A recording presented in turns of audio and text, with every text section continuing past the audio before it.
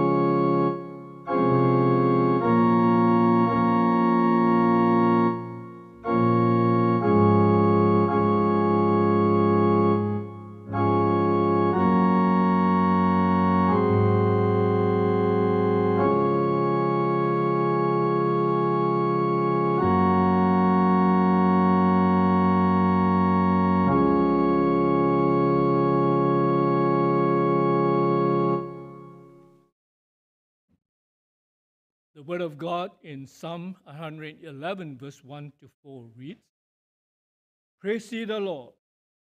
I will praise the Lord with my whole heart, in the assembly of the upright and in the congregation.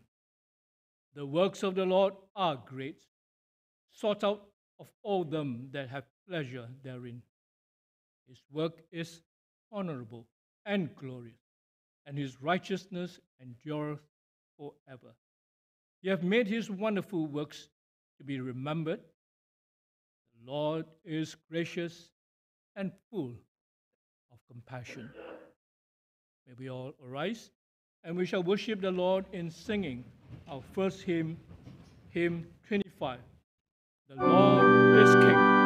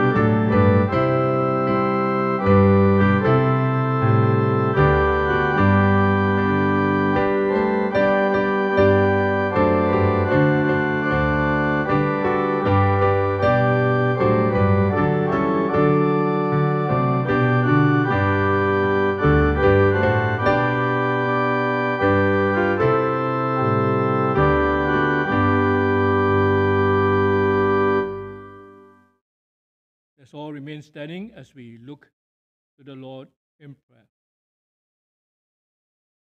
Lord God Almighty, the majestic King and yet the gracious and merciful Father in heaven, with total submission to thy unchallenged authority and righteousness, thy people come before thee once again on this blessed Lord's Day to honor, bless, and worship thee. There is none besides thee. And thus we bow before thee, O triune God, Father, Son, and Holy Ghost, acknowledging that thou art indeed the Lord, the omnipotent, all-powerful, all-knowing, and from everlasting to everlasting. We are reminded from thy word that our Master has taught that if men would hold their peace, refusing to sing thy praise, exalting thee, the very stones would immediately cry out. Foolish indeed, O Lord, is one who would choose to ignore thee, to disregard thy absolute sovereignty and all the marvelous, wondrous works thou hast wrought. Forgive us, O Lord, once again for all our sins, some so very evident to us and yet others, and some within the very depth of our hearts. Cause us this day once again to come before thee with a broken spirit in humility and sincerity. Cleanse and sanctify us, clothe us in the perfect righteousness of our Lord, that we may do, say, or even think all that are acceptable unto thee.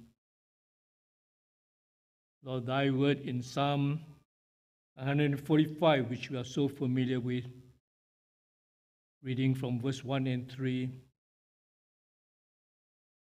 given by inspiration of God, continues to be our motivation, our very cry too. Thy word that says, I will extol thee, my God, O King, and I will bless thy name forever and ever. Every day will I bless thee, and I will praise thy name forever and ever. Great is the Lord and greatly to be praised, and his greatness is unsearchable. By thy gracious and mercy, O Lord, please honor our desire and prayer this morning for a joyful commitment unto thee, for thou art worthy to be praised. Be pleased, O Lord, to receive all our praises with thanksgiving, whether in words, deeds, or thoughts. We thank thee once more for the various opportunities and gatherings of thy people throughout this day to worship thee and to be nurtured by thy precious word.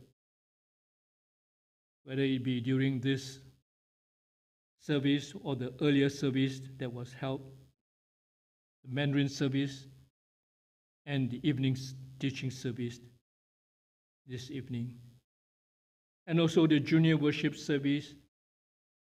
May the Holy Spirit move freely among us all to cause some to repentance, resulting in their spiritual salvation, and yet for others for restoration and for the regaining of their joy and peace of the Lord. And so we would pray for all in the teaching ministry,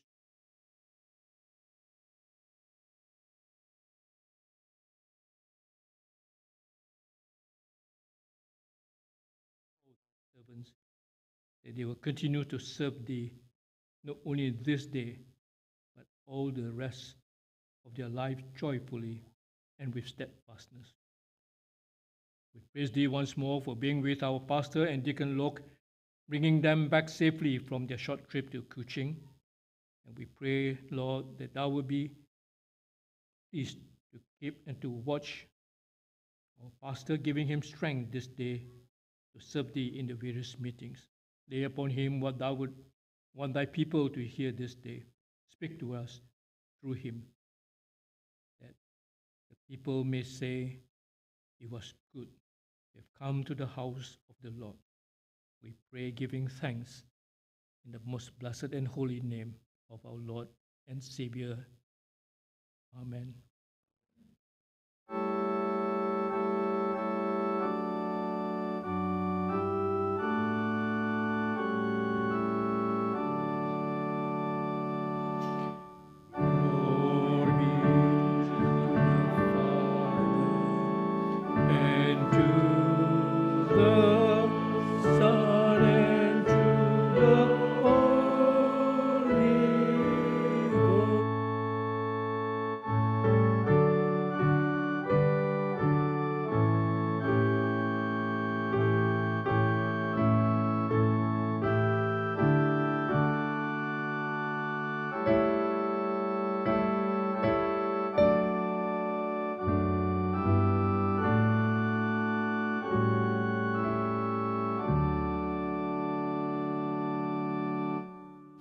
While remaining standing, let us now look and read together Scripture.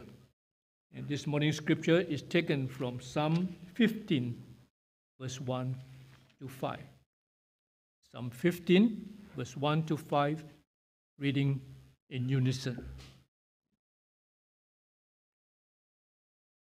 Psalm 15, let us begin with verse 1. Lord, who shall abide in thy tabernacle? Who shall dwell in thy holy hill? He that walketh uprightly and worketh righteousness, and speaketh the truth in his heart.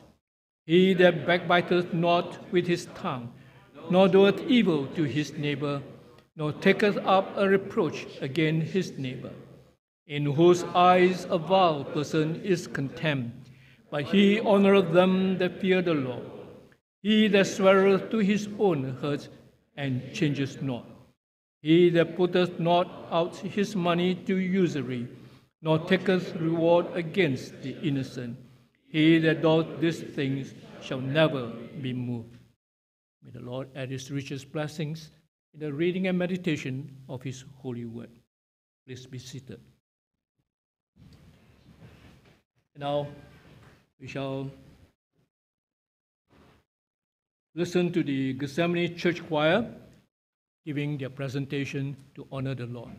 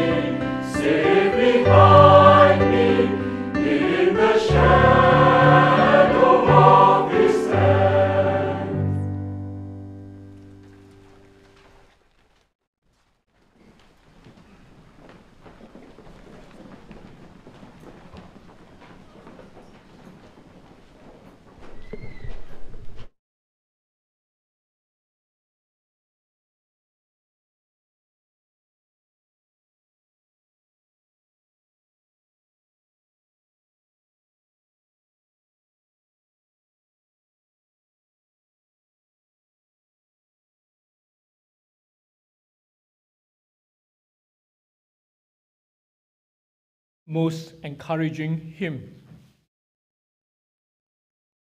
And we shall also continue to be encouraged this morning from yet another blessed hymn, 339, that talks about when I fear my faith would fail, Christ will hold me up.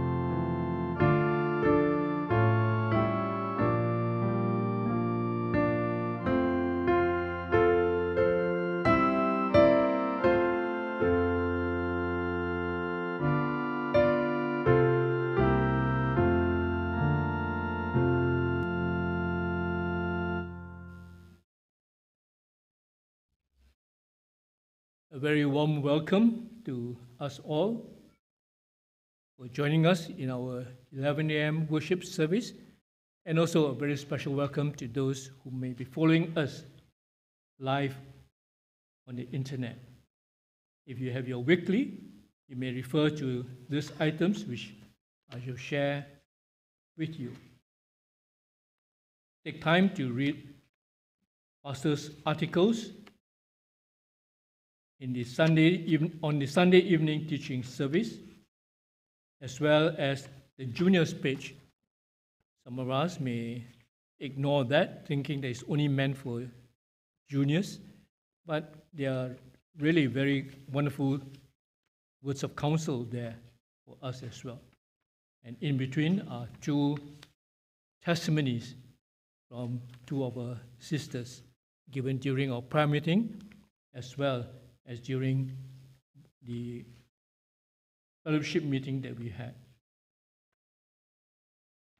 Take time to read them. And the other items for your information, please take note that coming Saturday is another seminar for your benefit. Please take time to join this particular seminar organized by the Young Mothers Fellowship Group. And it dwells on a very relevant, important topic, teaching my child.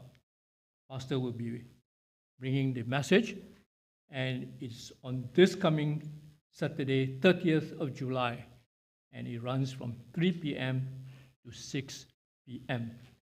This will be held at the Gethsemane Media Center, and as usual, there will be a concurrent children's program aimed at children aged between 4 and 12. Please take note regarding the junior worship for our younger children that starting from the next Lord's Day, 31st of July, teachers and children will be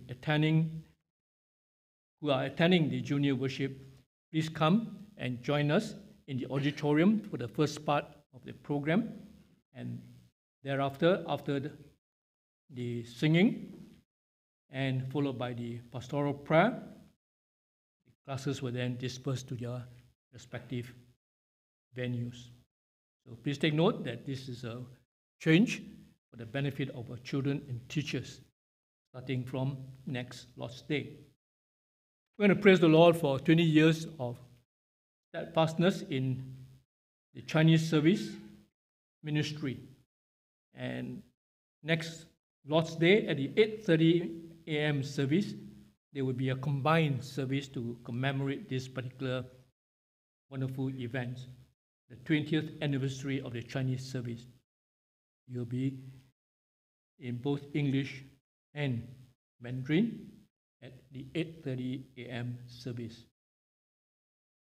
On GBI, please take note that Pastor will be teaching a class on the book of Ezekiel, and this is on Wednesday evenings at 7:30 p.m. and it begins on the 3rd of August. If you are interested, please sign up in the link provided in the bulletin. Some of us know about the plan to have our next Bible Witness Retreat, the 21st Bible Witness Retreat, and this will be held, God willing, from the 6th to the 8th of September. This is from a Tuesday to a Thursday, and the venue will be in Kuching, Sarawak, Malaysia. As further details becomes available, this will be announced, but there is a limit because of the difficulty, I think, of getting flights, as well as perhaps the limitation in the venue's room. So you are asked to sign up as soon as you can if you are really interested to go. The link is provided.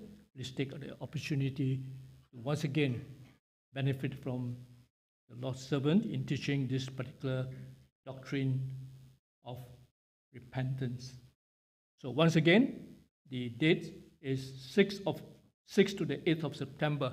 This falls during the school holidays to facilitate those who may be teachers as well as those who are parents with young children.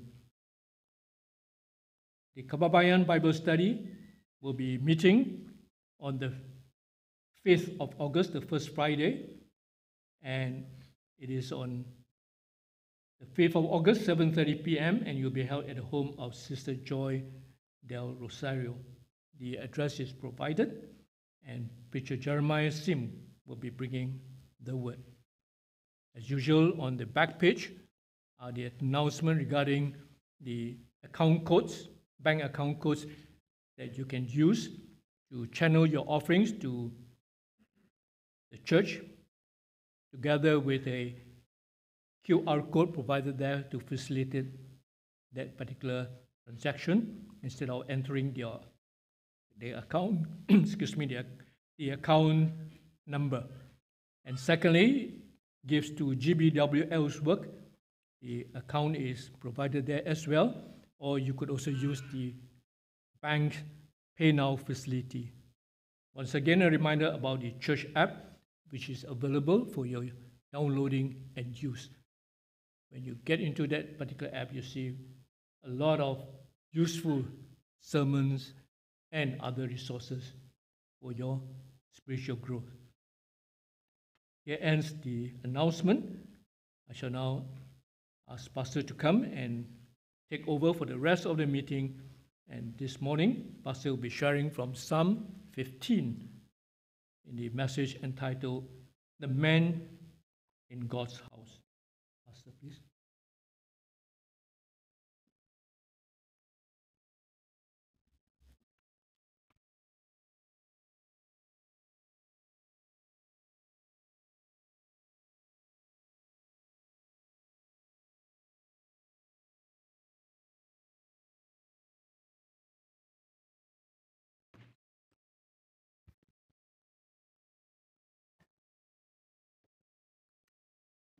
A blessed Sunday morning to one and all. May the grace and peace of our Lord Jesus Christ abide with all of us as we seek Him this morning in prayer and in study of His Word. Elder Ma has announced a few things this morning, and I want to add a few thoughts to it. I've written an article encouraging all of you to consider Sunday evening teaching service and come and participate in this.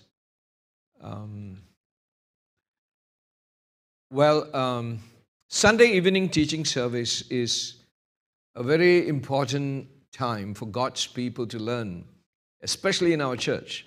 Other churches have their own way. Nonetheless, it's not something I agree to. Now, the first two paragraphs of your article actually deals with the biblical and the historical, church historical reason why Sunday evening service is important. Now, in the Bible, we know the early Christians spent a lot of time in studying God's Word, fellowshipping, praising God, and praying. And especially on the Lord's Day, they would spend the whole day in service to God, in worship of God. Now, we also know when God revived the church from time to time in the past 2,000 over years, there will be always a commitment from God's people to take the Lord's Day, the first day of the week, to worship God and to learn God's Word and do His will. Immediately after Reformation, we see a revival again in the church. In all Protestant churches, morning and evening service existed for 400 more years. It's only at the turn of the last century, like the early 1900s, you see apathy toward worship setting in the church. And a lot of churches, Protestant churches, evangelical churches, however you call them, stopped their evening services.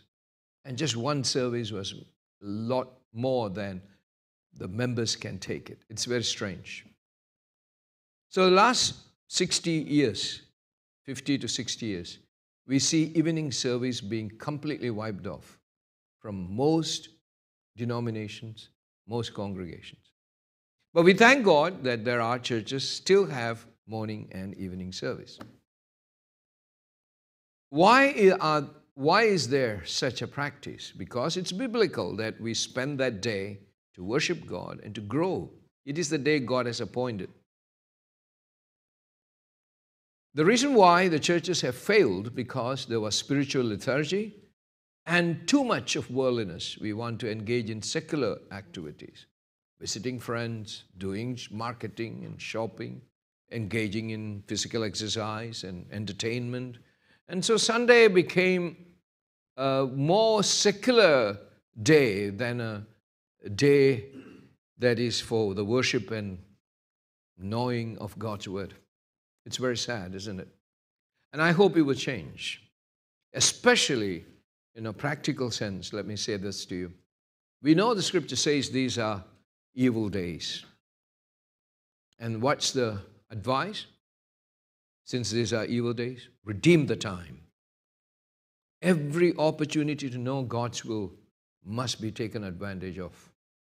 And I want to urge you, dear brethren, when voices of wickedness is very loud, unashamedly loud, we and our children will be overrun by those voices unless we block them off as much as we can and fill our hearts more and more with the wisdom of God.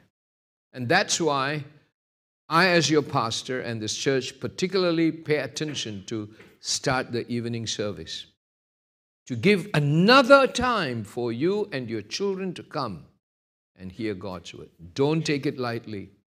Be in the tradition of true believers as we find them in the scriptures and in the tradition or the church history. And let us learn God's word. And I want to encourage you, come back. There are empty seats in the evening service. In fact, only about 100 people come. We have much more people to fill these seats and hear God's word. We are now studying the kings of Israel and Judah, and we are finishing the life and reign of King Saul. Please come. It's never too late to begin, and plenty of things to learn. If you are free, well, that's not the right thing to say. You must be free. Please come and join us. Now, the second thing that I want to emphasize is we also have a prayer meeting, by the way, adding to the first. And two of our sisters who gave testimony about the blessings are published today. So read that as well. Now, the second thing is about the Bible Witness Retreat. As Elder Ma thanked God for the safety God gave to Deacon Locke and I in our short trip to East Malaysia, Sarawak, Kuching in particular, to look for a good hotel or resort for our retreat. We returned on Thursday night. Many of the good hotels in Kuching are undergoing serious renovations. And by the way, the reason why we want to go to Kuching is because we have a small mission church there, and we want to encourage them. And at the same time, we can also take time during this 1 week school break to learn God's word. And so Deacon Locke and I went around looking for places. Thursday, we told them our requirements, and they said they need at least a day to answer us. But unfortunately, Friday became a public holiday in Sarawak, and so they couldn't send to us, and we had to get everything yesterday, Saturday. And so we, thank God, we got a very good hotel at a reasonable rate. Now, you all should know the price of everything has gone up. The food, accommodation, everything has gone up. So we are very grateful that we were able to secure a very good hotel. I'm not absolutely sure. I need to see where Deacon Locke is. Is it a 5-star hotel? Where is he? Okay. Now, we managed to get, and I was surprised. I had very little expectation to get a reasonable price from them, because even those who are 4-star were quoting very high. And so we have received a quotation that is very good from a hotel known as Pullman Hotel in Sarawak. It's a very well-maintained 5-star hotel. And we are able to give a rate that's affordable to most of us for 3 days, $300 for twin sharing. And for children between 5 to 12, it will be $200. But the thing is, though it's affordable, you need to book your tickets to go there by flight. And remember, our dates are 6 to 8. That means Tuesday to Thursday. The reason why we moved from Wednesday to Thursday to Tuesday to Thursday, because the morning flights are only available on Tuesday. Wednesday, they are only evening flights to Kuching. And so we decided to have it from Tuesday to Thursday, 6th September to 8th September. So today, when you get back home, quickly book your tickets. There are only 2 flights on Tuesday morning, and they are Air Asia and Scoot. They are 1 hour apart, and you can book them. The price may be a little more than usual because it's a school holiday week. Nonetheless, I think you should be able to secure within $200 to and fro. In some cases, it may go up. The earlier, the better. And we thought we had to limit the number of participants to 50, but with Pullman, they say that they can accommodate any number, even up to 500. So we never had 500 anyway. So they are very happy to give us at that rate, whatever accommodation, whatever number of people would come. By the way, I must not forget, there was Brother Simon from Kuching. Oh, yeah, you are there. Yeah, he went with us. Oh, thank God for him. Without him, we couldn't have traveled between all the hotels and resorts. Brother Simon is from Kuching and he's now living and serving here. He will go back now and then because his wife and one of his sons, two of his sons are still there. By the way, so Simon's help was extremely useful in finding the right place. So we thank God for Brother Simon. And just want to say that you must try and book your tickets quickly if you are interested. And today the link for your registration is given, so please register and at the same time book your ticket quickly so we can go together and rejoice in God's word. And I'm very excited to teach you the doctrine of repentance, which is an important doctrine because God's people will be always aware of the sins that beset them, and it is God's will that we would go to our Savior, who is ever ready to forgive us, so that we may trust Him. Repentance is an expression of faith in God who is ready to forgive and the power of Christ's blood that was shed for us. So it's a wonderful renewing doctrine which has helped me a great deal as I was studying recently on this topic to preach to you, and I hope the Lord will bless us all. So please plan ahead quickly and for this retreat. Would you please arise now and join me in prayer?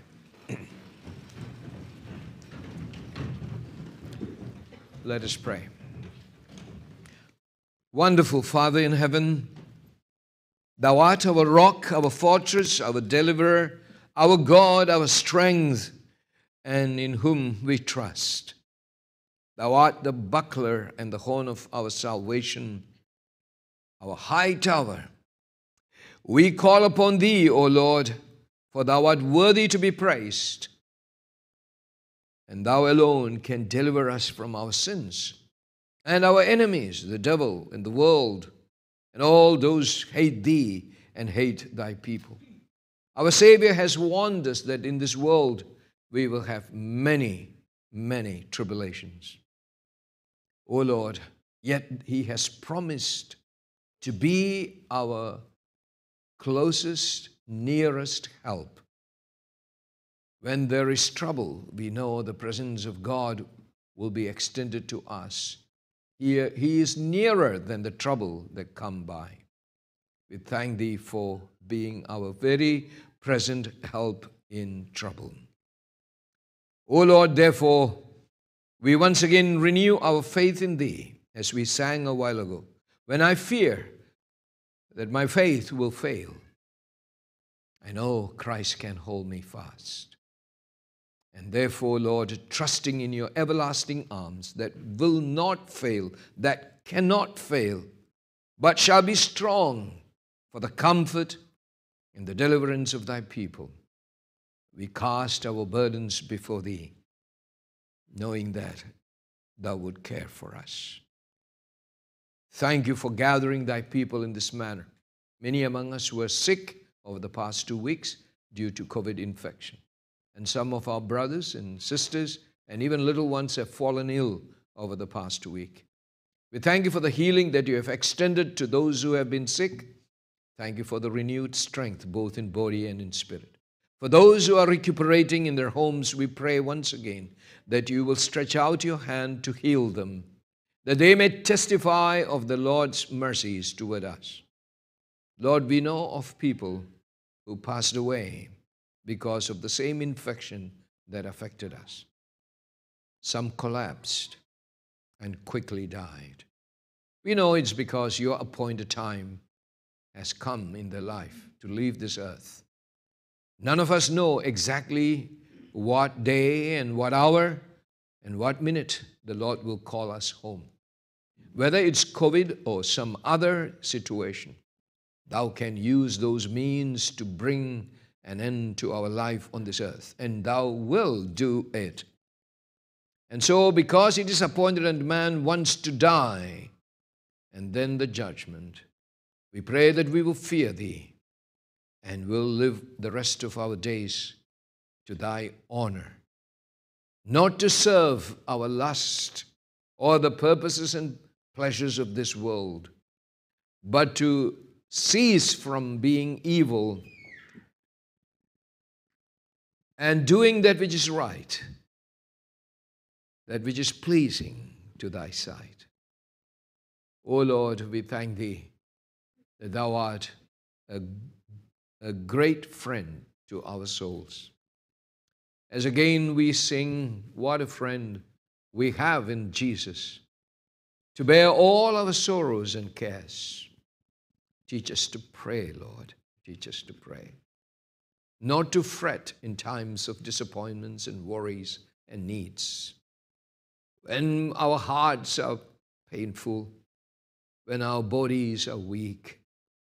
O Lord, increase our faith, we pray. Forgive the doubts and fears and murmuring spirits that we have entertained within us. Cleanse us, O Lord. Renew us by Thy word and by Thy Spirit once again, that your people may rejoice in Thee, that they may find Thy comforting presence to be most delightsome. O Lord, help us. Please do not abandon us, just as Thou hast promised. Do not forsake us, O Lord. As we look to Thee, once again, may Thou have pleasure to hear our voice and show Thy marvelous loving kindness toward us all.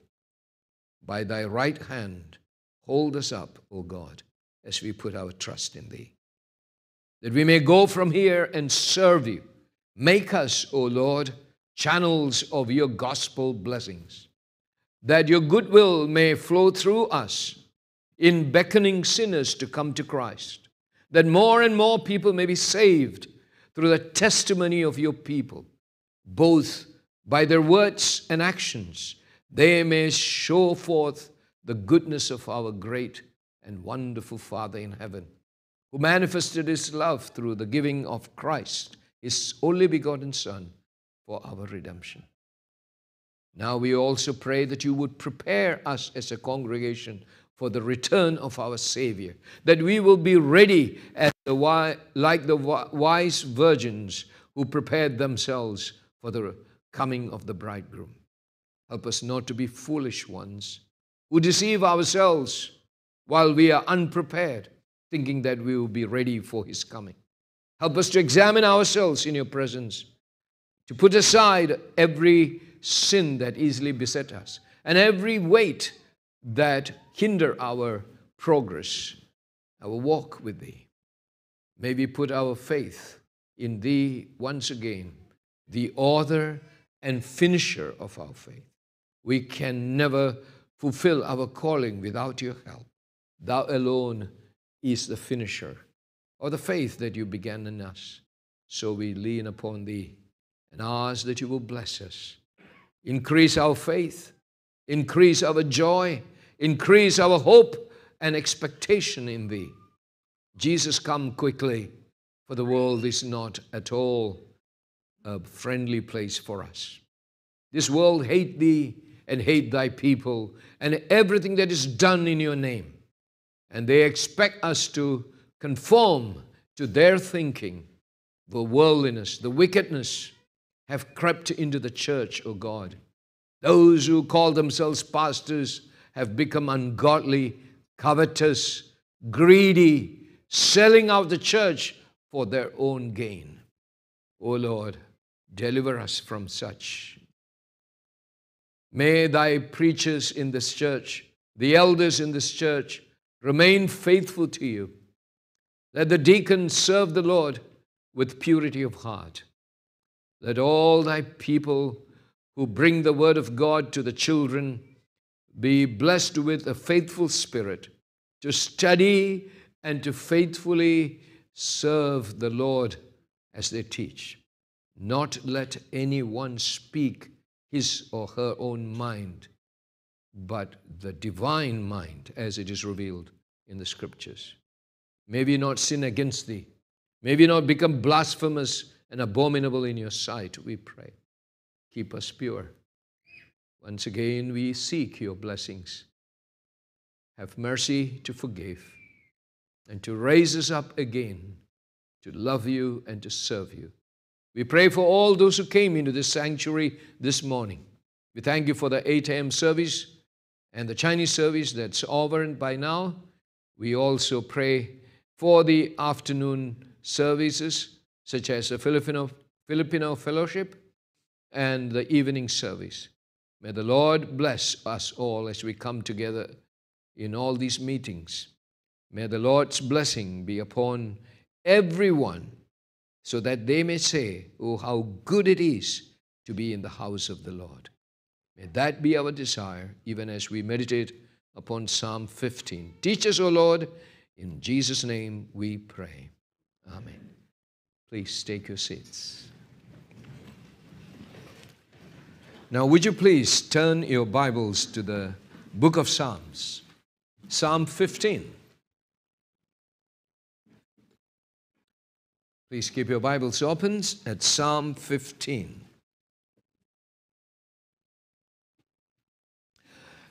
A Psalm of David, as the one-liner preface says.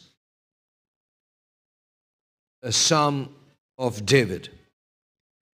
Now, normally, we would have additional information in the preface, such as a Psalm of David to the chief musician.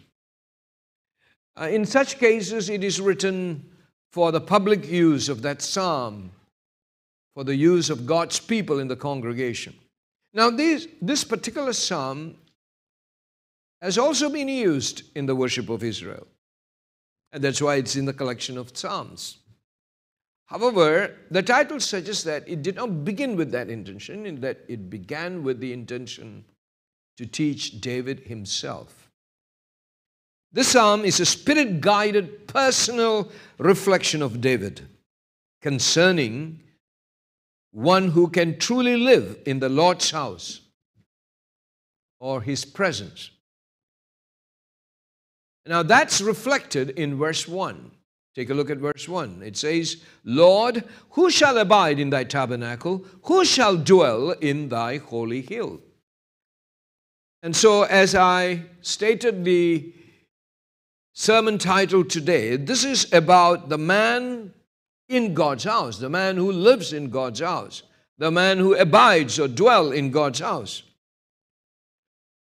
But the question must be asked, who truly abide in his tabernacle or in his house? Who? Just because you walk in to a church, or in olden days into the temple of God, you don't become a true dweller of God's house. Who, O Lord? Now, interestingly, Psalm 15 has a question-answer format to present its concept or its content. The question is twofold, a two-part question. Same truth repeated twice in these two questions. I read that again, verse 1. Lord, so it's a question addressed to God. God is to be the answer. I'll tell you why. But listen, Lord, who shall abide in thy tabernacle? Who shall dwell in thy holy hill? You see, in the ancient people of Israel, you see a desire to be approved by God as they enter His house to worship Him. God has commanded the priests and even prophets to teach the people how to worship God, how to come to His house. A true worshiper who comes to God really wants to know what he must do to be admitted into the presence of God and offer his obeisance in an acceptable manner. So the priest or the officer appointed would then instruct the worshiper how he could enter into the Lord's house and offer his thanksgiving to God. Now, throughout the scriptures, particularly in the Old Testament scriptures, we see God's instruction on how people should come to His presence. There were two major aspects to those instructions. One was the ritual cleanliness they should always maintain as they come to God's house. Or we want to say ceremonial rites they should accomplish, which is external. And there's also an internal cleansing that they should have. The external cleansing were representation of the internal cleansing that God wanted from them. There are many passages in the Old Testament, of course, even in the New Testament, that tells us God's expectation as we come to Him. Now, I want to particularly bring to you two passages, two instances in the Old Testament where we see clear instructions as to how to come to God's presence, to worship Him. The first one is taken from Exodus 19. Take a look at this. Exodus 19. The Lord instructed Moses to tell the people to come to His presence with readied, prepared bodies and hearts. Exodus 19, verse 10 to 15. And the Lord said unto Moses, Go unto the people and sanctify them today and tomorrow, and let them wash their clothes. And be ready against the third day, for the third day the Lord will come down in the sight of all the people upon Mount Sinai. And thou shalt set bounds unto the people round about, saying, Take heed to yourselves, that ye go not up into the mount, or touch the border of it. Whosoever toucheth the mount shall be surely put to death. There shall not an hand touch it, but he shall surely be stoned or shot through, whether it be beast or man. It shall not live. When the trumpet soundeth long, they shall come up to the mount. And Moses went down from the mount unto the people, and sanctified the people. And they washed their clothes. And he said unto the people, Be ready against the third day. Come not at your wives. Even they were asked not to abstain from sexual relationship even within marriage. That means the 2 days were given to them to be completely concentrated on God. Not to waste their time entertaining one another, but totally dedicated to God. This is a very special occasion when the Lord came down on Mount Sinai, in Mount Sinai, to visit His people and to declare His word to them. But you can see God told them to cleanse themselves, to wash their clothes, and sanctify their hearts, and come with the fear of God. If any would break it, even dared to come too close to the mount where God shall appear, they will be struck to death. a fearsome God, because He is holy, He is glorious. His infinite greatness must be respected. And without reverence and holiness, no one is allowed to come to His presence. He welcomes His people. That's interesting to note. God welcomes His people. He requires them to come, but not as they like. Come on His terms. When we come to worship God, remember what Jesus Himself said in His conversation with the Samaritan woman. We must worship God in spirit and in truth. Truth is a reference to God's word. And our heart must be sincere, being strengthened by the Holy Spirit to follow the Scriptures. If we don't do that, if we come in our own flesh and its desires or its laziness, then God will reject us, doubt not. He may not kill you immediately today, but you are marked out for eternal destruction, even though you come to His presence. And you will be seen as an abuser of God's house, even the church. Just because you anyhow come into the church, it doesn't mean you are going to heaven. You make sure you behave in the presence of the great God who had mercy toward you and sent His Son, Jesus Christ, to be your Savior, that you reverence Him, and with thankful heart of a sinner who is saved by grace, you appear before God. Not in the pride of your greatness. There is nothing, actually. But because we are so prideful, we think we have so much to show off in the church. And instead of giving glory to God, we seek our own glory. With prideful heart we come, only to be destroyed at the end. You will not abide in the presence of God. You will be marked out to be destroyed. And so, dear friends, the Bible actually tells us that God is very particular that His glory, His holiness, will not be scorned at. It will not be defied by those who come to His presence. Come to reverence your God. Come to worship Him in the beauty of His holiness. Not for your pleasure. Some people come to church to be pleased, to be entertained.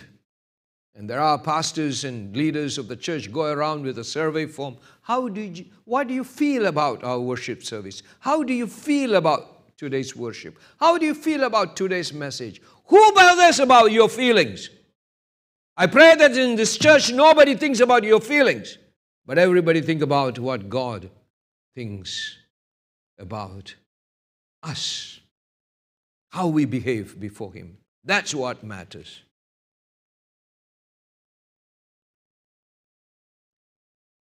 Here is a second instance I want to bring to your attention before we get into the text itself, which is taken from David's own life.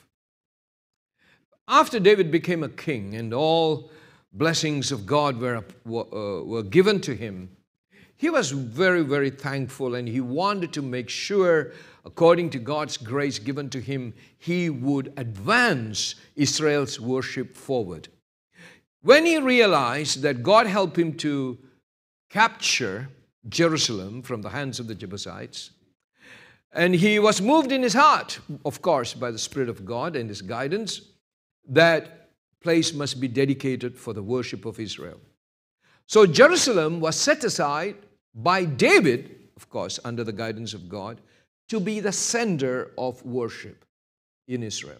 And that fact is never disputed. Even today, you know, the fight between the Muslims and the Jews for Jerusalem is based on the fact that God, through David, has set aside Mount Zion, which is Jerusalem actually, for God's service, for God's worship. And when Jesus comes again, we know, He will reign from Jerusalem for 1,000 years. And so Jerusalem is the appointed place. And David was the one whom God used to secure that place for the Israelites.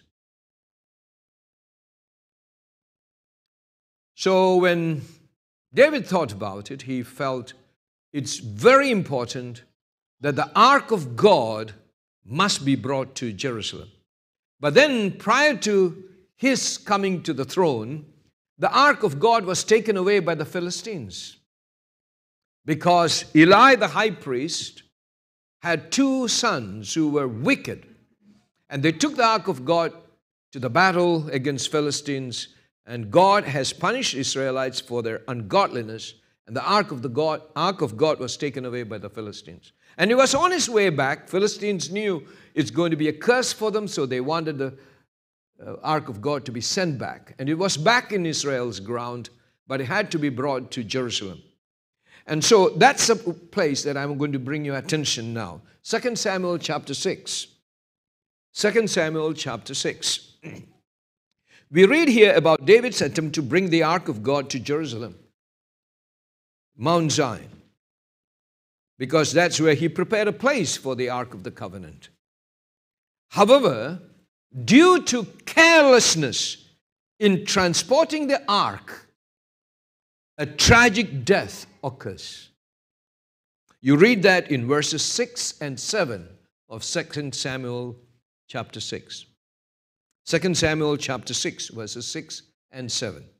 And when they came to Nachon's threshing floor, Uzzah put forth his hand to the ark of God, took hold of it, for the oxen shook it.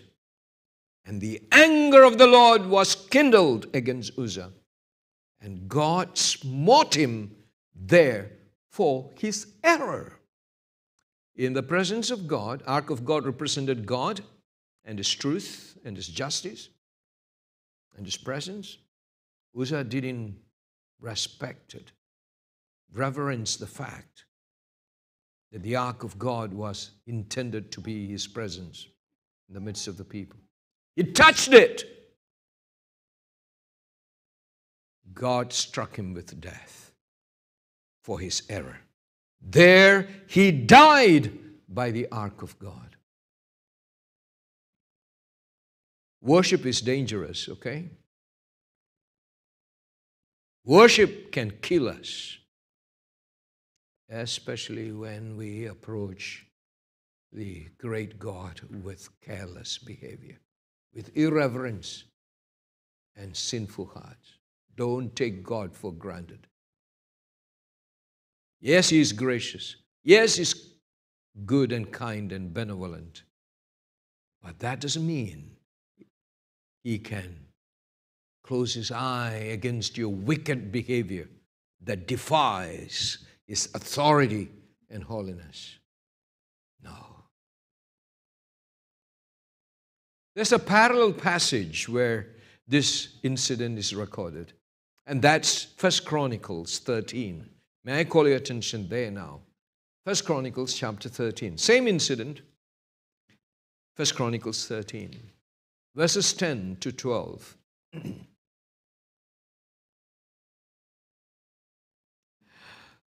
Verse 10 of 1 Chronicles 13. And the anger of the Lord was kindled against Uzzah, and it smote him because he put his hand to the ark. And there he died before God. You see that? In 2 Samuel chapter 6, we read, there he died by the ark of God. Now the same incident is reported in verse 10 of 1 Chronicles 13 as he died where? Before God. So by the side of the ark of God means what? Before God. It was a symbol of God's presence. When they abused with irreverence by touching it, they had to pay the high price, especially that man, Uzzah. However, this man's death was not only an admonition against that man's careless spirit, but the entire nation was to be warned of God's anger. And so we read in verse 11, David as saying, David was displeased because the Lord made a breach upon Uzzah, wherefore that place is called Perez Uzzah to this day. David was what? Afraid of God. Did you read that? Verse 12. David was afraid of God that day, saying, how shall I bring the ark of God home to me? In other words, how can I have God at home with me? The concern is, how can I be in His presence? How can God be with me? How can I be with God? How can I be in communion with God? How can I rejoice in the presence of God? That's a real concern of David's heart. Not only that day, but the rest of his life, he was filled with this concern. How can I dwell in the presence of God? How can I be in communion with my God? What shall I do that God may be pleased to have me with Him and His presence be extended to me? Later, in the 15th chapter of 1 Chronicles, we read about how David, having learned from the previous tragedy, how holily and reverently he should approach God and His ark. And he commands the Levites, the priests, to be sanctified so that they may carry the ark to the tent he made in Mount Zion. Take a look at verse 12 of 1 Chronicles 15.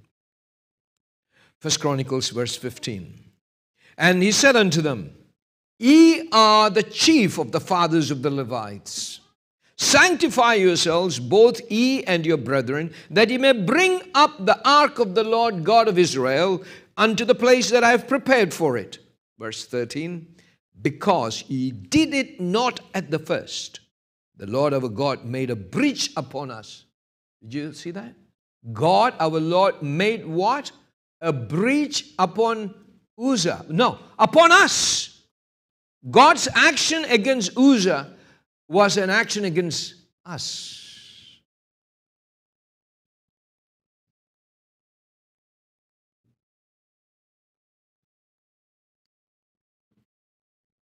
For that we sought Him not after the due order.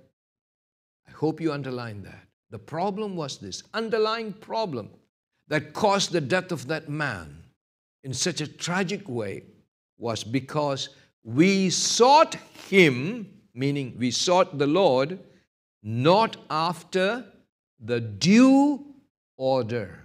Now, who appoints the order? Who gives the order? Who ordains the order in which we should worship Him? God Himself. God has clearly spoken how we should come to His presence. And anyone who disregards the due order commanded by God is a fool who is calling forth God's curse upon himself. That's why I said worship can be dangerous if you approach God's presence with undue attitude. What is due unto God, you must give. That is reverence and a cleansed heart. You know, dear brethren, this has been the main concern of David in many of his writings. There is another psalm which really reflects the same spirit as he shows in Psalm 15. And that's Psalm 24. You can turn there very quickly and take a look at this. Psalm 24, verses 3 to 6. David says, who shall ascend into the hill of the Lord? Who shall stand in His holy place? Exactly the same type of questions with the same concern. Who shall ascend to the hill of the Lord? Who shall stand in His holy place?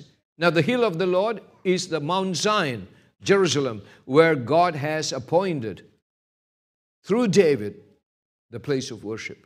So the concern is not where should we worship. It is settled forever. For the Jews, it was the place called Mount Zion or Jerusalem. So the question is not where shall we worship, but who can worship? How can we prepare ourselves to be true worshipers? That's the issue. Of course, he continued to say, he that hath clean hands and a pure heart, who hath not lifted up his soul unto vanity, nor sown deceitfully, he shall receive the blessing from the Lord and righteousness from God of his salvation. This is a generation of them that seek him, that seek thy face, O Jacob. So the concern is answered by God, both in Psalm 15 and Psalm 24. I'm going to leave Psalm 24 for our later study, but come back to Psalm 15.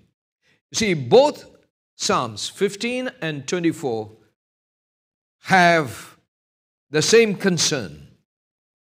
They have much in common while they answer the same concern.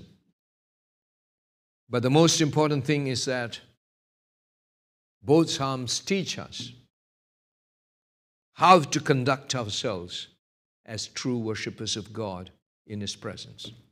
How to conduct. Now, as we take note of the instructions given to us in Psalm 15, one of the most moving thought in verse 1 and the following verses is that God acts as the host of his people in the time of worship. God is the host and we are the guests. We come to his house. Not he coming to our house. We go to his house. You read verse 1 again? What does it say? Lord, who shall abide in thy tabernacle? It is his house. His majesty resides there.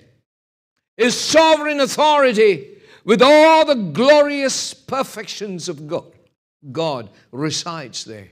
And we should not ever think we can just run into it as we like and desecrate the place. We are not even worthy to stand at this gate and look toward it.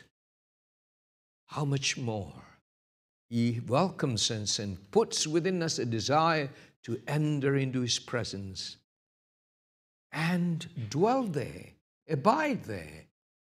Remember, twice we are told that it is his house, thy tabernacle, O Lord, and thy holy hill. It is God-given place. And interestingly, thy tabernacle, the synonymous word in the next question is thy holy hill. How come the place is holy? The presence of God. It's not man-made holiness.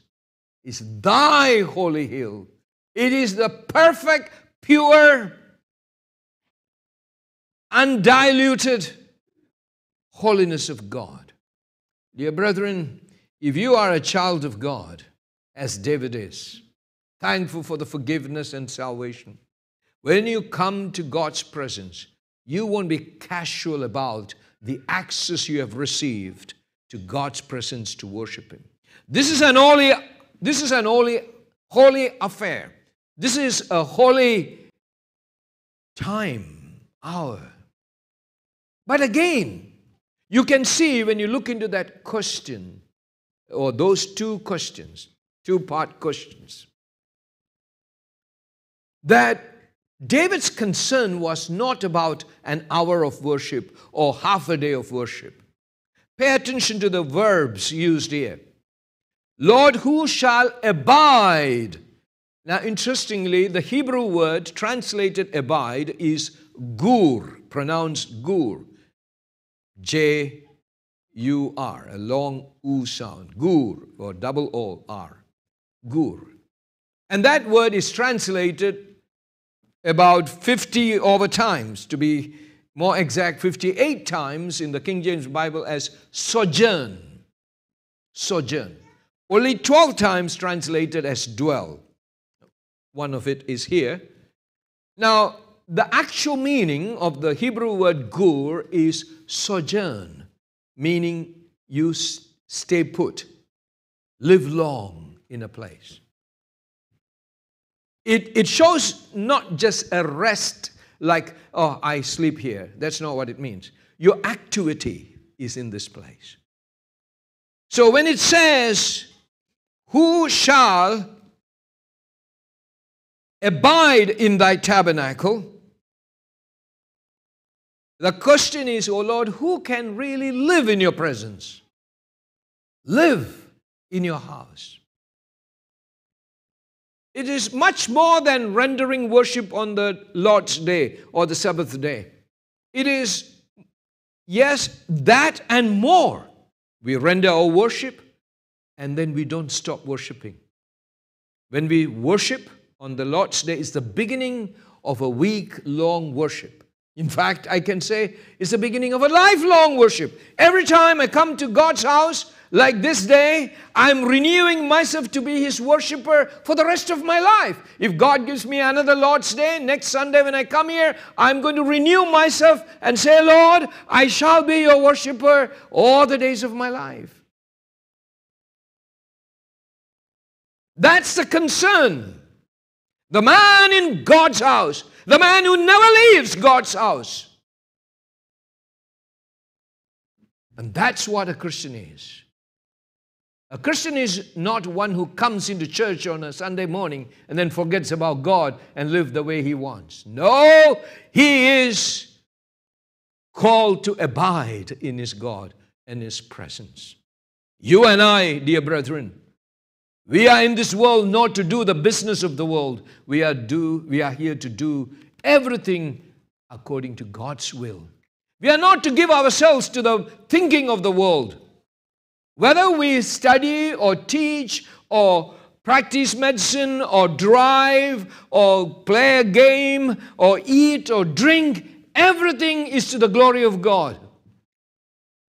Our concern must be, oh Lord, I want to be a true worshiper because you saved me for that purpose. To be a true worshiper of God. And that's why Jesus told the Samaritan woman who was so concerned about where should I worship so that God would accept. And Samaritan woman asked Jesus, where should I worship? In Jerusalem or in this place, in Samaria? Jesus, of course, answered, in Jerusalem. And the salvation is of the Jews, but the time is coming, neither here nor there. Anywhere you can worship, but you must worship Him in spirit and in truth. Dear brethren, the concern about worship is not the music. It's not whether we got electric guitar or piano or drums. Those things are nothing to do with worship. It's about your heart, whether it is ready to abide with God or not. Otherwise, your music is a despicable thing in the sight of God. He hates it. Your lips draw nigh unto God, but your heart is far from Him. So the chief question of every true child of God, who is like David, who is thankful for the forgiveness of sins, come to Him and say, O Lord, who shall abide in thy tabernacle? Who shall dwell in thy holy hill? Would I be killed because I come to your presence not according to the due order? May I remind you, brethren, David was a man with a passion to dwell in God's house. You remember some of these verses I'm going to just quickly read. See whether you remember them. Remember David said in one psalm, I will dwell in the house of the Lord forever. Where is it? Psalm 23, verse 6. I will dwell in the house of the Lord, not for 1 hour. Forever. Gur, sojourn in the Lord's house. You never live as though you are far from God. Wherever you be, whether you are on your bed, getting ready to sleep, or whether you are sitting alone, or whether you are talking to friends, or doing business, or cooking, or eating, you always want to remember as a child of God, you are welcome into His presence to live as the child of your Father. Be holy as He is holy. Everywhere you live in His presence. sanctified by His greatness, by the knowledge of His greatness, His awesome holiness, you are brought to a proper behavior that continues all the days. Listen, a psalm that we sometimes sing, Psalm 27 verse 4. One thing have I desired of the Lord, that will I seek after. Now what's the next phrase? You sing with me most of the time. That I may dwell in the house of the Lord all the days of my life. Did you hear that? Not now and then, not just on feast day. All the days of my life, I must dwell in the house of the Lord. That's Psalm 27 verse 4. Now consider this, Psalm 61 verse 4. I will abide in thy tabernacle forever. It's a continuous existence in the presence of God. A perpetual abiding. Verse 7 of the same Psalm, Psalm 61 verse 7. He shall abide before God forever. That's what a true man of God will be. Abide before God. Always acknowledging the great presence of God. Living in proper conduct of oneself. That's what worship is. Worship is not just singing a few songs. But if those songs come from a disciplined heart, a heart that is disciplined according to God's word, then it is acceptable to Him. Otherwise, your voice is a disturbance to His holiness. And that is your destruction.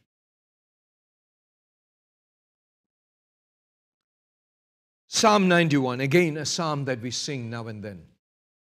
He that dwelleth in the secret place of the Most High shall abide under the shadow of the Almighty. He that abideth in the secret place of the Most High. We are always in that private communion with God. Always in the secret place, meaning that close, intimate place that we have by the grace of God. Always having access to His presence. There, we and our God spend our time together. Even in our public life, we are in the secret place of the Most High because we enjoy that communion that God gives to us through Christ.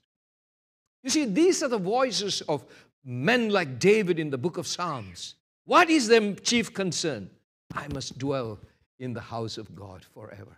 I must abide in the house of God. That's the man in the God's house.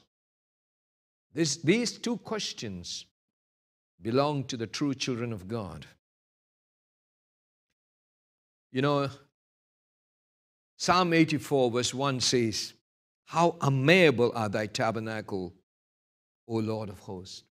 How amiable. Our desire is to be in His presence. Your tabernacles, O Lord. I may be in my house. It can be a hut or it can be a palace-like house. What does it matter if we are not in the house of God? If you are living in a little hut, but you know you are in the presence of God, the hut doesn't bother you because you are in the joy of the presence of God. And you will say, how amiable are thy tabernacles. You will sing better than those who know not God and live in the luxury of this life. It is not the house you live. It's not the circumstances that you find yourself in, but the awareness of the glorious presence of God. And then you shall say, how amiable are thy tabernacles, O Lord of hosts. What a grace, what a blessing that you have extended to me through Jesus Christ, that I may dwell in your presence. May my mind be preoccupied with this concern, that I will be a man in God's house. God hosts me. He welcomes me. He gives me access to His perfection and live in the joy of the sight and the sound of His greatness, His authority, His goodness. Sanctify me, God. Oh, give me a closer love and experience of thee.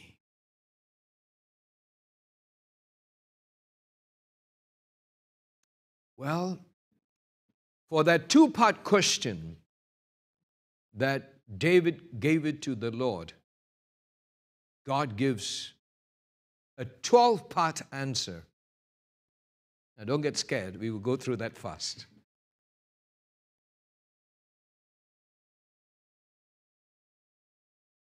Now, why must I ask God? Because it's God's house.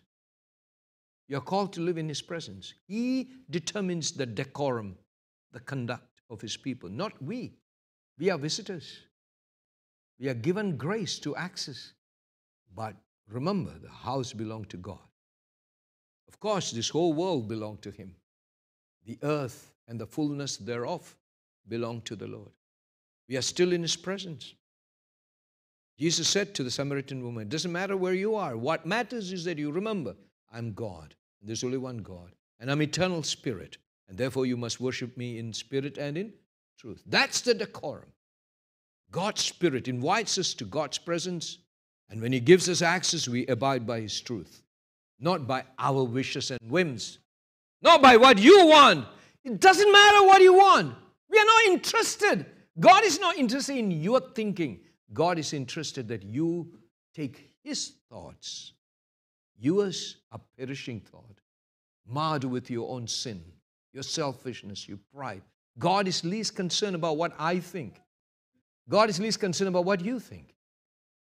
He is most concerned that you think what He thinks. So you will pray, not my will, but thine be done. That's the exact prayer of every true worshiper. Not my will, but thine be done. And we come to know it.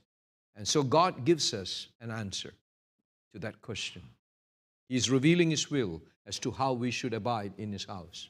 You want to know? Let's pay attention to verses 2 to 5.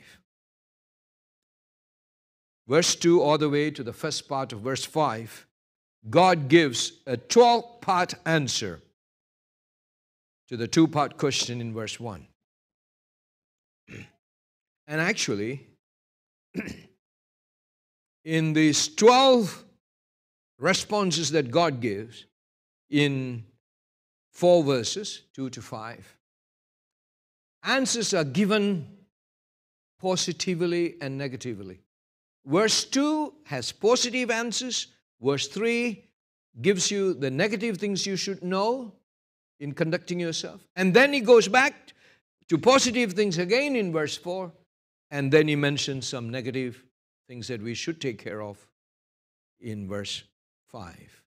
Positive, negative, positive, negative. Let's pay attention to them. Verse 2. Number 1.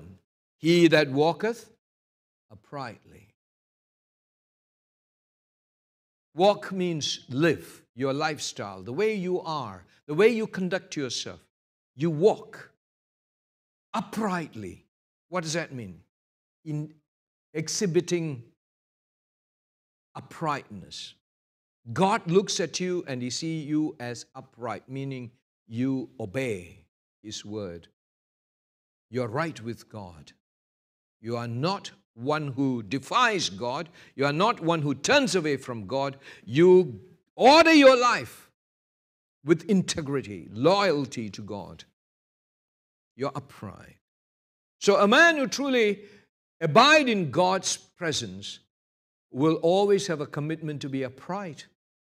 Not in his own mind, but in God's mind. You are concerned about what God thinks about you. Your thoughts, your words, your actions, your entertainment, everything is according to God's will. If it is not God's will, you don't want it to be part of your life, because to be partaking in those things would mean that you are not a worshiper of God, but a worshiper of the things of this world and the pleasure of your heart. And so we have to be upright, exhibiting loyalty and integrity before God. And the second thing is that one who abides in God's presence will work righteousness. He worketh righteousness. Of course, if you're upright before God, you will act righteously. You will not engage in unrighteous things. You act righteously, exhibiting God's righteousness and justice in this earth. A third thing that God says about those who abide in His presence is that He will speak truth in His heart. Speaketh truth in His heart. That's quite an interesting statement. Speaks truth in His heart. You see, what He says with His mouth is not different from what He thinks in His heart. He is not a duplicit person. He is not double-minded person. You know, some people say, "Oh, I hate you," in the heart. But then the word comes, "Oh, good to see you. How are you?" But in the heart, that's not how you speak. You order your heart to be right with God, and so you can tell the truth as it is. Speaks with true conscience. Your conscience is right with God, and so you speak with a genuine, true conscience in the sight of God. Remember, it's very important that we don't speak without a heart that doesn't back it up as acceptable before God. Before we speak, we must see whether our conscience is thinking correctly in a way God is pleased with. If your heart is not thinking the right way, don't speak. You repent of your heart's condition. Be silent and know that God rules and reigns. So a person who worships God properly will not speak with an evil conscience. He speaks truth in his heart. He aligns his thoughts to God's word and then speaks accordingly. A fourth advice, which is found in verse 3, is put in negative. 4, 5, and 6 advices from God are in negative way of expression. He that backbiteth not with his tongue. He backbiteth not with his tongue, meaning to say, he does not hurt people with his words. He does not slander people with his tongue. He does not tread over people with his tongue. You know, some people stab and then step on people with the words. The words are so destructive. They speak with revenge and destruction. Even when they joke, they mean to really give it to you. And that's not how Christians who worship God behave and talk. He backbiteth not with his tongue. Next, number 5, nor doeth evil to his neighbor. He does no harm to his fellow man. He think of what good I can do to my neighbor. The neighbor may not be very courteous. He may not be even helpful person. And he may prefer to live as a stranger to you. He may not even greet you. He may do even harm to you. But in your heart, never ever think evil against your neighbor. How can you do that when God loved you, though you were an enemy of God? If you live in that holy and gracious God's presence, which is your chief concern, then of course you will be maintaining a proper attitude, which is just like your Father in heaven. No evil. Even if your neighbor do anything evil, you should overcome it with good. Don't render evil to evil, for evil, but good. Now the sixth advice, again in the negative terms, he says, nor taketh up a reproach against his neighbor. In other words, he doesn't scoff and scorn at his neighbor. He doesn't dumb reproach on your family, the family next to you, or the friend who works next to you. You are kind-hearted in your speech toward them. You're gracious. You're appreciative. You're thankful. You are encouraging. You do not reproach your neighbor. There are people who engage in trash talking. You know, when you have business competition, when you have some kind of competition or rivalry in your workplace or in your school where you study, you tend to reproach one another. Never do that. Never do that. God wants us to be gracious and kind-hearted, courteous. Those who love God and are controlled by the presence of God know how to conduct themselves and how to treat fellow men. We are told to do good even to those who persecute us. And if you want to be of that kind of Christian, always remember you are living in the presence of God and He will help you. Trust Him. Follow Him. Look at Jesus, how He did not threaten those who threatened Him, how He did not revile those who reviled Him, how He graciously spoke to them and prayed that God would forgive them at the end. And that's the spirit we should have. Remember Stephen, who was stoned to death. How did he pray? Though he warned them against their sin, but when they did evil to him, he prayed just like Jesus prayed for those who crucified him. Stephen also prayed for those who murdered him, that God would be merciful to forgive them. Now we shall look at verse 4. Again, positively, he states 4 things in verse 4. So we have seen 6 already, and we see the next 4 that will make it 10. First, in this list, number 6, in whose eyes a vile person is condemned. In other words, a man who lives in God's presence will reject the wicked.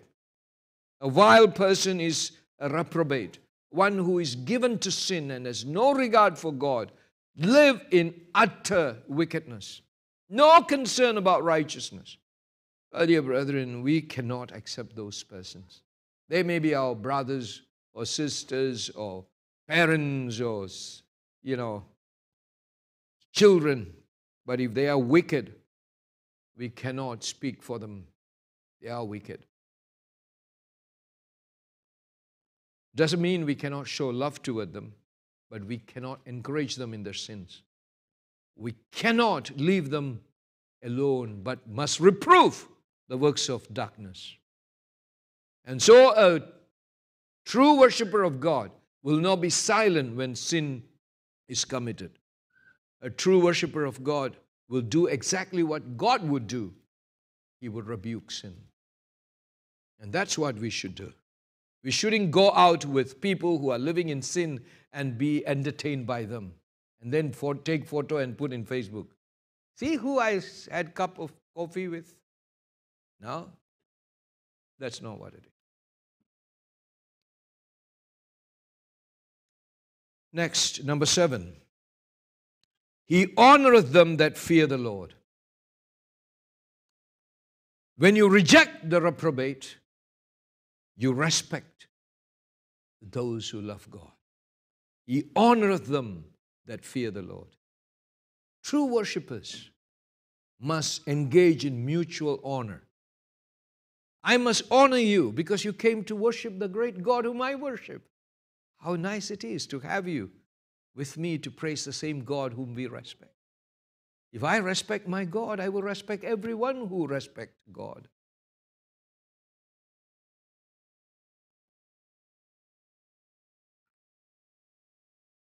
And now let's look at number 9. He that sweareth to his own hurt. What does that mean? A man who lives in God's presence will swear to his own hurt. In other words, he holds himself accountable. He's not trying to find excuses and ways to escape from his responsibility.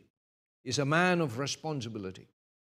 In other words, if you truly worship God and serve God, You must be least concerned about your own safety, but most concerned about God's glory. And for that matter, you must be able to pick up the cross and follow Him. You're not trying to save your skin at the expense of your God. You would give yourself totally to be loyal to your God, to worship Him, to serve Him, and to keep the office that God gave to you, whether in your family or in the public place or in the church, in honor of God. I may be a pastor, but if I'm here to make money for myself, I'm a bad fellow who is not a worshiper of God, but are an abuser of God's privileges.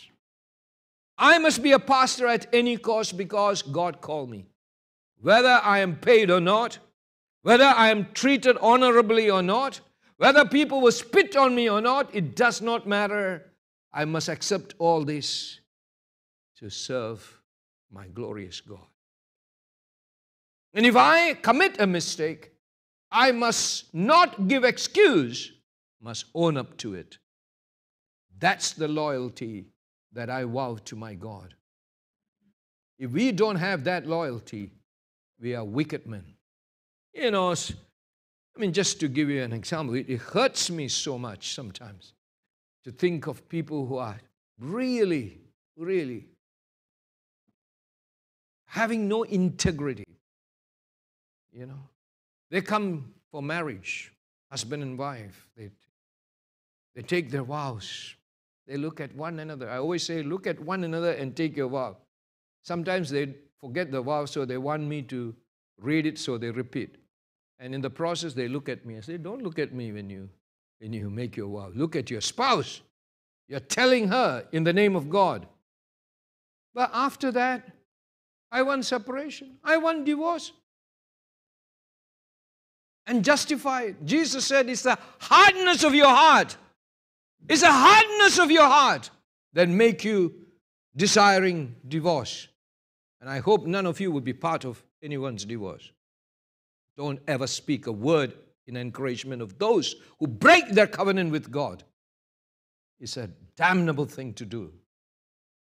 Even when Hosea had a wife who prostituted herself, what did God say? Forgive her. Take her back. Such is the covenant of God. He shows so much covenantal love for us. How many times we have betrayed Him? How many times we have treacherously acted? Didn't He forgive us?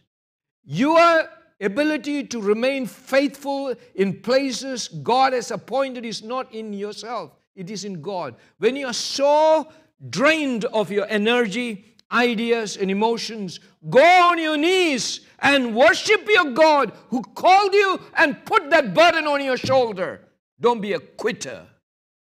There are some who come into the church to serve God. A little bit of shake-up, they want to run with the tail in between the between the legs. They flee like a covered. And they say, oh, I don't care. I'm ready to die. Whatever God wants to do, do it to me. Fools, absolute fools. Don't anyhow touch God's name and His kingdom. You better behave in due order. A man whom God has called to serve Him must serve God with his life. That's why it's called full-time and a total commitment to God. It's not as you like. You cannot write your manner of service to God. It is God who determines. You give yourself. If you are a husband, you are not the one who decides how to be a husband. It is God who determines. Sometimes His providence may give you a very difficult wife. Sometimes God may give you difficult children. Sometimes God may give you very difficult circumstances. And you often ask, why this happened to me? Why this happened to me? It doesn't matter what happens to you. What happens is how you behave in the presence of God. How many godly servants, how many godly women have suffered in silence, beating, abuses, utter discouraging words, shame, all for the glory of God. Remember Hannah? How she was maligned by the second wife of the husband. She made no commotion at home. She went to the house of God, poured her heart before God. Even Eli the priest, seeing it, thought she lost her mind. She was a drunken woman. That's what he thought. But she explained, no, sir, no. This is the burden of my heart. She came back. God blessed her. She came back not to create a big hoo-ha. I'm more spiritual than you, Penaniah. I prayed, even the priest was surprised. Now, you want to fight? I'm here. Fight. No. She didn't take it up to her husband. She yielded. She conceived Samuel. Dear brethren, often we blame others who did not do well. We blame our circumstances for quitting. Please, if you swear, if you make a vow, take it to your own hurt. Then you are honorable. Jesus did it, isn't it? He said, not my will, but thine be done. He gave his life to fulfill his covenant. We didn't make the covenant. God made the covenant of grace. And he took upon himself the curse, not because he did wrong, but our curse was laid upon him. You remember that? That's Jesus. He was hurt. He was wounded because he made a covenant with us. When you make a covenant with your church, when you make a covenant with your spouse, when you stand in God-appointed place with the commitment to obey what God has given to you and be a responsible person, then be ready to die in that place honorably in honor of your God who called you. Otherwise, it's a shameful thing. You are not a man who loves God and fear him. You can talk about whatever you want. You may try to show that you are a great theologian. It just won't work in God's sight. And also, lastly in verse 4, the 10th thing that God says to those who want to know how to abide in God's presence permanently as his worshipper. He changeth not. He's not fickle. He's not one who flips now and then. He's steadfast in his loyalty to God. He's a trustworthy steward. He is not one who says one thing and changes his mind next moment. He changes not fickle. He finds his strength in the Lord. Then again we come to verse 5, the last two things that God tells us how to conduct as true worshippers of our great God. Verse 5, he that putteth not out his money to usury. He's not greedy. When he sees people in need, he will not say, oh, I'm richer than him now, I can lend him some money and increase my savings. Well, I'm not talking about business. I'm talking about helping people in need. That's what God is talking about here. In fact, in the scriptures, we are given very clear guidelines how we should lend and how we should help people.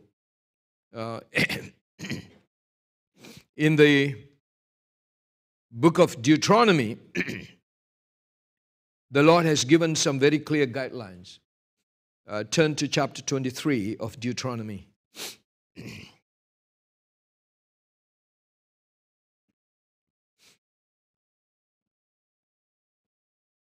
Chapter 23 of Deuteronomy, verses 19 and 20.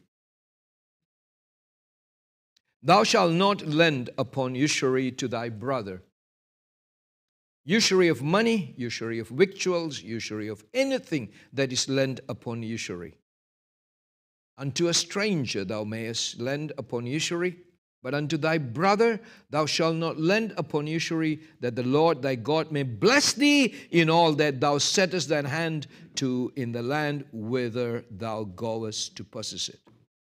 So to a brother in need. In other words, God said to the Jews, if you see another Jew in need and he asks for help, you give your help, whether it's money or other things, but never to gain from it, because he's your brother. You have it, what you have it, because God gave it to you. And when God gave it to you, he didn't ask for interest from you.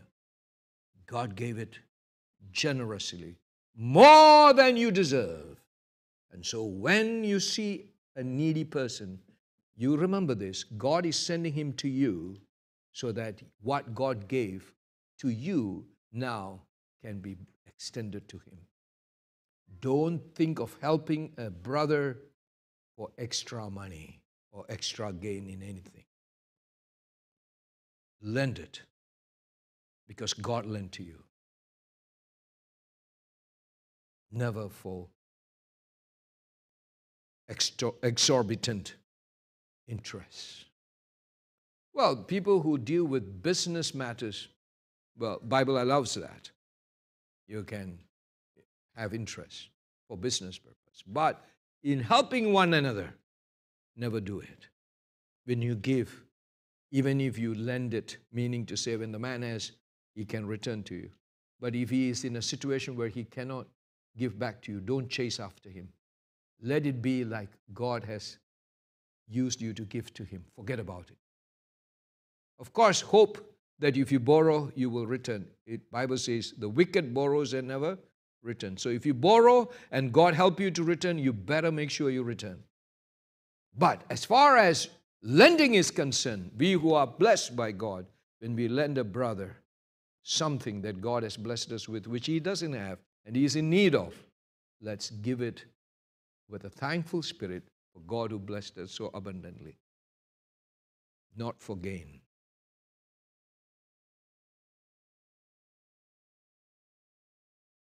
There are more such clear teachings on lending money, but we don't have the time to go through all of those passages. Some other time we can learn that. But remember, God forbids to lend money for exorbitant interest, especially to the poor. In fact, one part of the scripture clearly teaches us that, if you take something as collateral from a poor person, please don't hold it in your hand for too long. In those days, they would ask the outer garments to be given as a token. But the Bible is very clear. If you take that cloth from him, that piece of garment from him, how can he warm himself? Being a poor man, he won't have money to buy another garment. So give it back to him. Let him be comfortable. Never ever secure money at the expense of poor people's comfort. Never do that. The Lord will bless you. That's a promise. Give. Give just as God gives to you. Because you live in his presence. You're blessed by him. He will bless you continually. Why do you doubt? Why do you want to squeeze out of a poor man? And finally, as we come to verse 5, the second part of it says, the last counsel, number 12, nor taketh reward against the innocent. In other words, you are not for sales. You cannot be purchased with bribes to harm others. You cannot be bought with bribes. You do not take reward against the innocent. You are not moved by rewards. You are moved by God, in whose presence you live. He is your inheritance. He is your reward. His perfection is your delight. You take such glory in being like your God, and you thank Him for that. Dear brethren, two-part question, 12-part answers from God, and one-part assurance at the end of verse 5. What's that? He that doeth these things shall never be moved. He that doeth these things, all of them, shall never be moved. How I wish I have 1 more hour to preach. This particular phrase, thou shalt not be moved, is found in the book of Psalms and Proverbs. It is an assurance that God will be your defense and your help. You will be established as the child of God who worship and serve His purposes in His kingdom. Neither the devil nor the world can ever thwart the purpose for which you are called and welcomed into His presence. May God make you an unmovable person, nothing worried and fretting about, always abounding in the work of the Lord, unmovable, steadfast in your God. May each of us thrive, and may this congregation rejoice in His presence. May you be the man and the woman who always abide in God's house. May God be praised. Let's all arise and sing our final hymn in response to the message we heard. Hymn number 14. Send out thy light and thy truth, that I may be guided into thy holy hill. Let's sing with joy.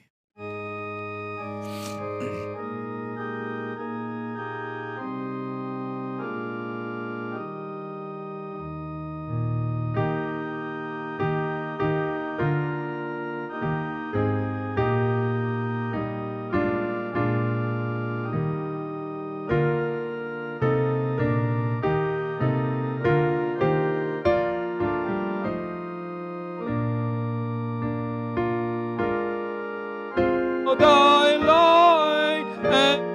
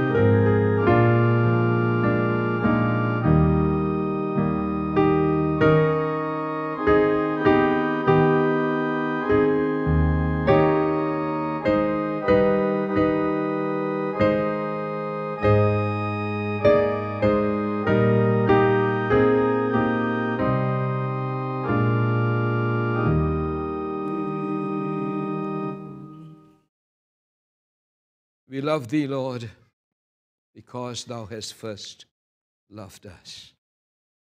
Thou hast welcomed us to thy presence. Oh, who would give such mercy and loving kindness as such as that thou hast shown us? Thou art very great in thy love for us, so full of kindness and compassion, tenderness and patience and forbearance. Thou hast not dealt with us according to our sin, you still welcome us into thy tabernacle, where your perfections are fully shown. We pray, Father, that this opportunity that thou hast given to us through thy word will not be lost on us. We pray that your mercy and grace will be received with fullness of repentance and faith, and that we will repent of our shortcomings and failures and renew ourselves in humble prayer to do all things in due order, like David himself, though in ignorance made a great mistake which ended up in the tragedy of death, yet renewed himself, advised his priests to conduct all things according to God's word, and how thou hast blessed that effort. The ark was brought to the Mount Zion, and the people rejoiced and praised and worshiped God. May that joy be ours every day, every week, and all the days of our life, that we may dwell in the house of the Lord all the days. One thing have we desire, O Lord, from your good hand, and that we seek after, that we may worship you in the beauty of holiness and become true servants of thine. Thus each and every one of us, as we go through this difficult world, shall remain unmovable, settled by our God for his glory. May thy blessing be abundantly upon thy people. May the grace, love, and peace of the triune God, the Father, the Son, and the Holy Ghost abide upon each of you till Jesus returns. Amen.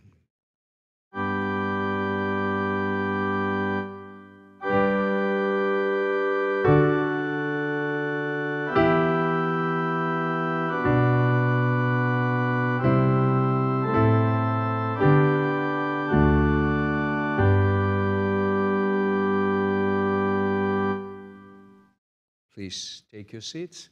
The worship is over. Please give yourself in thanksgiving and consecration in response to God's word in quiet prayers before you leave. God be with you all.